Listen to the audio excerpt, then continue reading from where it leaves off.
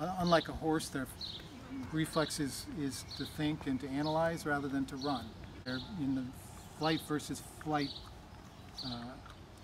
spectrum. They're more on the fight end. So they think. One of the reasons they have bigger foreheads, they have larger brains.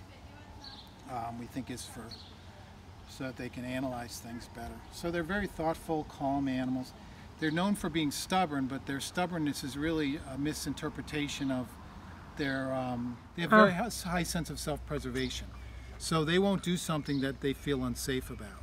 And that can be interpreted as being stubborn when in fact they're just, when we were kids growing up, our parents said, well, if Bobby jumped off the cliff, would you follow him, right? And donkeys are like that. They've had that mother their whole life. A horse and a dog are very hierarchically structured to instinctively follow the alpha leader, right? Or the herd, pack leader. So if you establish yourself as a leader in their mind, they'll jump off a cliff with you or follow you into a burning building, right?